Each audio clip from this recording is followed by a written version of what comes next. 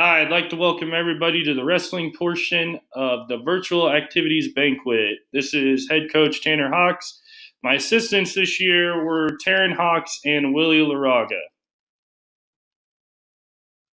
A few season highlights this year. The Shelton Wrestling Program wrestles a tough schedule, so towards the end of the year, the kids learn how to compete at a high level. A few achievements was TVC champs for the 9th year in a row. We qualified 5 for state and finished 4th as a team at districts with only 7 kids, which, if most of you don't know, wrestling has 14 weight classes. So wrestling with half of the weight classes filled, that's a pretty good accomplishment for a team. I'm going to start out with our first kid, our sophomore, Alex Patansky. His season record was 28-2. He qualified for state, ended up being a state honorable mention. Alex made great jumps and leaps from his freshman to sophomore year to put him in this position.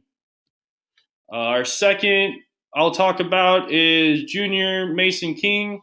His season record was 15-17. He missed state by 1 match, but ended the season on a high note and expects to have a good senior season next year. My next kid is senior Cole Doremus. This was Cole's first year. He ended up the season with 13-22. But from the first practice to his last practice, you saw huge leaps in his abilities and how to wrestle. My second senior is Ethan Dack. He ended the season 23-23, qualified for state, ended up being a state honorable mention. Ethan put a lot of work in over the summer, which paid off for him to make the state tournament this year. Third senior is Castor Rule. He ended his career with a record of 74-90. This season he was 28-21. He qualified for state and ended up being a state honorable mention. Castor finally put all his tools together and qualified for state, which I was proud of. My fourth senior is Sam Turney. Sam ended his career with a record of 118 wins and 70 losses. This season, his record was 32-19. Sam finishes as a 2-time state qualifier and a 2-time state honorable mention. Our last senior here is Jesse Salceda. He finishes his career with 130 wins and 37 losses. This season, his season record was 24-5. Jesse set the wins record for a season his sophomore year with 42 wins, and he also ended up setting the career wins record this year with 130.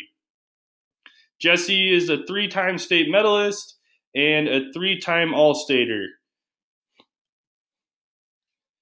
I got a few awards for the kids. For the most improved wrestlers from the end of last year to the end of this year, I have Ethan and Cole Doremus. My second award goes to Castor for the fighting spirit. In any match that he was wrestling in, even if he was out or losing, he never gave up until the last whistle blew. The award for Sam Turney is the hardest worker. It might not have showed on the mat every time, but Sam was one of the hardest workers in the wrestling room and when we were at meets.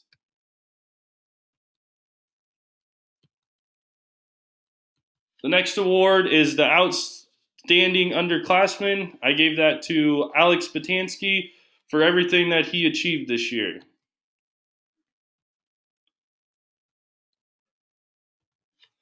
The next award is the Diamond in the Rough. That goes to Mason King. He has so much potential when he can believe in himself and wrestles really hard.